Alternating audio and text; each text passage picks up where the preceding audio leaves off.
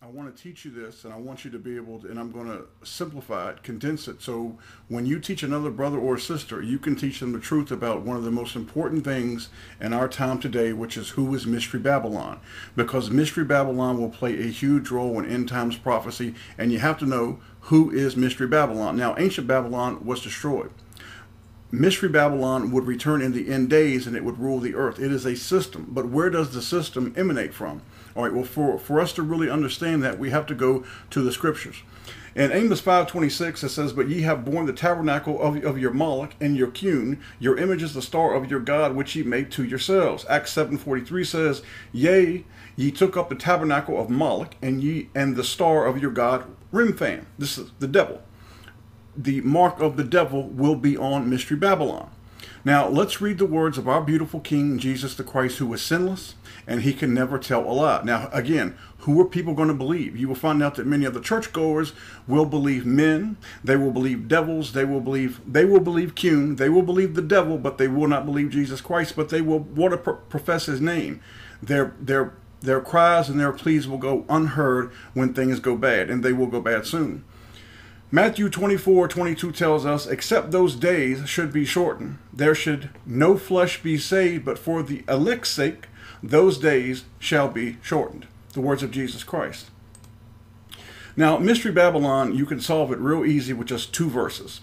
Now, Mystery Babylon killed the prophets. You understand? So what does Jesus Christ tell us about who killed the prophets? Matthew 23:37, "O Jerusalem, Jerusalem, thou that killest the prophets, and stonest them which are sent unto thee, how often would I have gathered thy children together, even as a hen gathereth her chickens under her wings, and ye would not.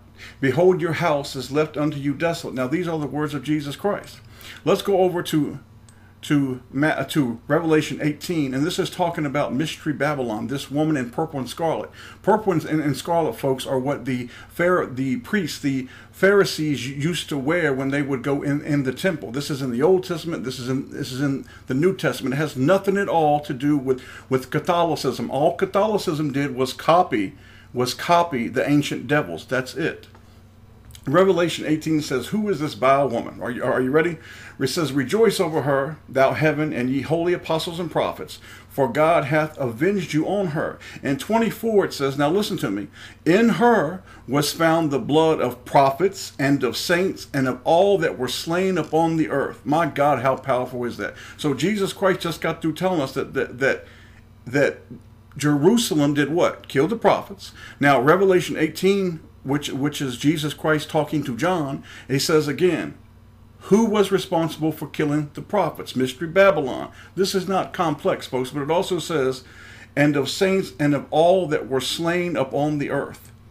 What a charge that Jesus Christ is making. But he actually, in the book of Matthew, he actually said it before the book of Revelation.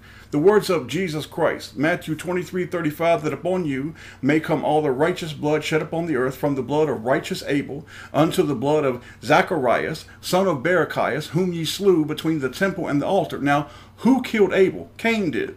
Jesus Christ is telling you who the devil and his children are right here. All you have to do is read your Bible. So, Mystery Babylon. Yeah? Revelation chapter 18, "And the light of the candle shall shine no more at all in thee, and the voice of the bridegroom and of the bride shall be heard no more at all in thee. For thy merchants," there's the key, "were the great men of the earth, for by thy sorceries were all nations deceived." And again, "in her was found the blood of prophets and of saints and of all that were slain upon the earth." So, they have killed the prophets, and they are in control of everything. Is this not true?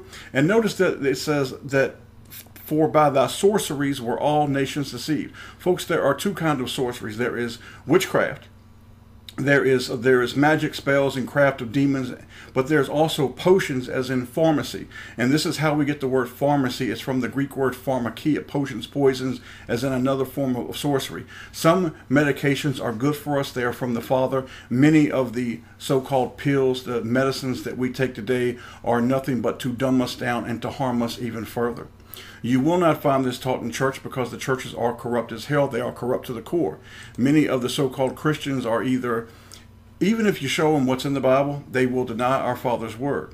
You see, many of them do not understand it because they are blind, and it's the Father who has blinded them. They will choose Remphan, the devil, over Jesus Christ. Many of them, the truth is, people that these so-called churchgoers, they live in fear. They're afraid to stand up to the devil. They simply don't have the courage to stand up to the devil and say, I will take a stand.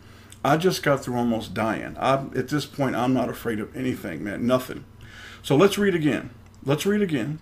For in 18, Revelation 18, for all nations have drunk of the wine of the wrath of her fornication, and the kings of the earth have committed fornication with her, and the merchants of the earth are waxed rich through the abundance of her delicacies. Babylon has great power over the earth. Are you getting it yet? Because they control everything. Who controls everything?